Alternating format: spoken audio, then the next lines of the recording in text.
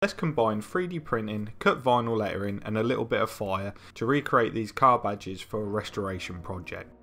First I use CorelDRAW to trace the badge shape with the spline tool. This gives smooth, accurate curves. Then I export it as a DXF file and bring it into SolidWorks for 3D modelling.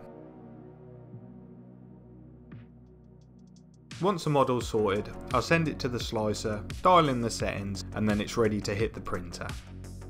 While it's printing, I prep the silver cut vinyl and lay down some clear application tape ready to layer it cleanly onto the badge.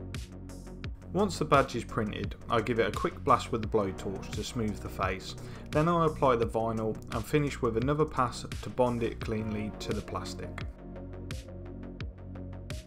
And there we have it, the badge is rebuilt, ready for the Mitsubishi Shogun restoration. Let me know where you would use this method. Badges, emblems, custom signage?